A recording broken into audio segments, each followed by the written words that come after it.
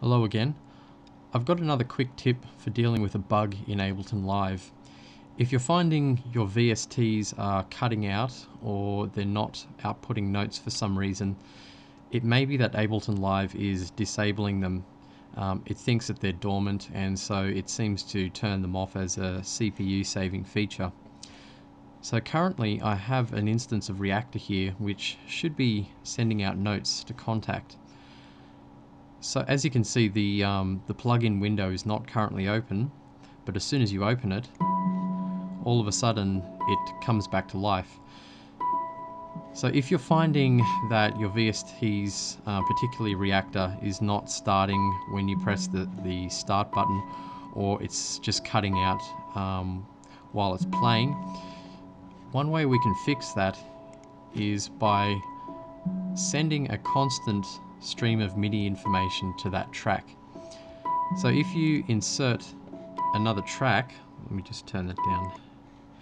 So if you insert another track and we send the MIDI output of this into Reaktor, let's send it to channel 16, and we create a MIDI clip.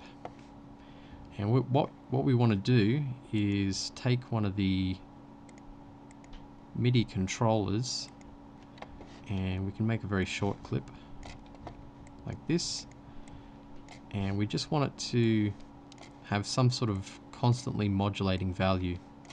So this is now going to output so 127 and 0 on controller 60. And if we go back to Reaktor, what we can do is insert another instrument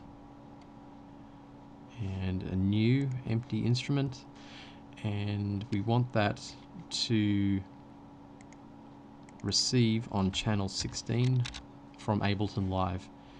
Now inside this instrument we want to put in a MIDI in for the controller, and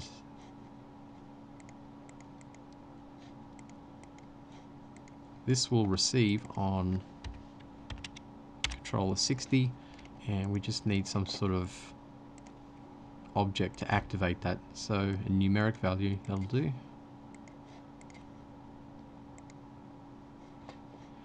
Now if we activate this clip, as you can see, it's now feeding a constant stream of values into Reaktor. And what this will do is this will stop the VST from deactivating like that.